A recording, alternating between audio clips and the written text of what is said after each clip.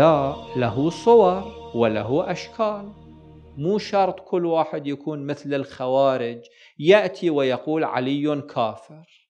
هذا النوع من أنواع العداء ونوع من أنواع الحرب، ولكن الحرب لا تقتصر على هذا المظهر، الحرب لها مظاهر متعددة.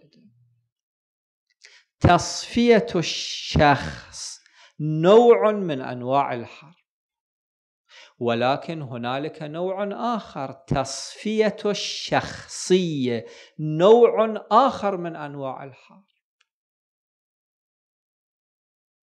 نوع ثالث من أنواع الحرب إقصاء شخص عن الحياة.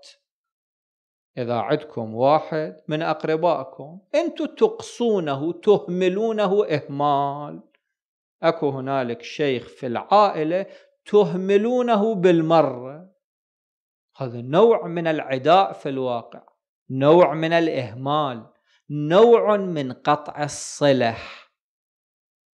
النبي صلى الله عليه وآله بالوحي الإلهي كان يستشرف هذا المستقبل، وكان يشدد على قضية أهل البيت وعلى قضية العداء لأهل البيت بمختلف صنوفه وأشكاله حتى يحد من هذه الظاهرة. نوع من العداء لأهل البيت صلوات الله عليهم، نوع بتعبير هذه الروايات القاطعين فيهم صلتي، هذا في الواقع نوع من القطع مع النبي الأعظم صلى الله عليه وآله.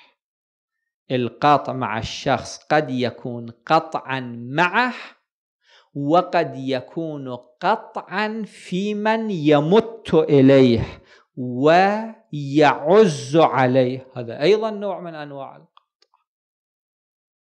يأتي شخص ويقتل الإمام الحسين صلوات الله عليه في يوم عاشوراء، هذا نوع من العداء، هذا نوع من الحرب مع الإمام الحسين صلوات الله عليه. ويأتي شخص آخر ويقول إن الحسين خرج عن حده فقتل بسيف جده، هذا أيضا نوع من أنواع الحرب. وربما تكون هذه الحرب الثانية تصفية الشخصية، ربما تكون أشد من النوع الأول.